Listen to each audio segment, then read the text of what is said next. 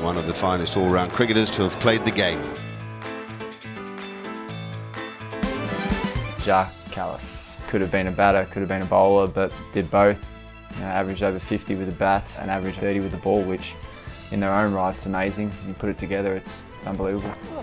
That bowl's in! What a beauty from Kallis! Ian both. I like the way he went about the game. He took the game on, he was aggressive.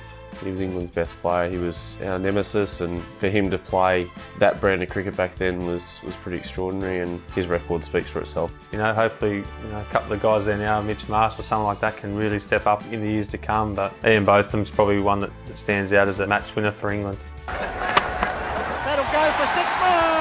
Easily Jacques Kallis. You know, his stats speak for themselves, not just in the Test, but one day and 2020 cricket, as well as fielding. So I believe he's the greatest player this earth has seen. I'd have to say Jacques Kallis. I think the best cricketer of all time, from what I've seen. Just purely batting, bowling, fielding. It's just extraordinary.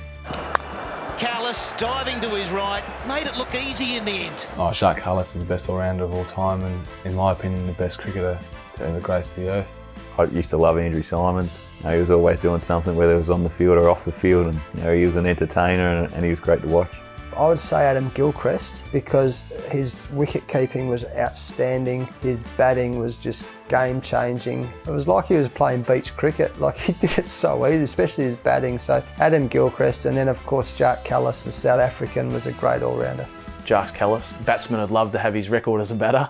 Bowlers would love to have his record as a bowler. So for players to be able to say that about someone, and he did them both. On the numbers, has to be Jacques Kallis. He pretty much did it all in the cricketing world in terms of all-rounders and runs and wickets and centuries, and very good fun to watch.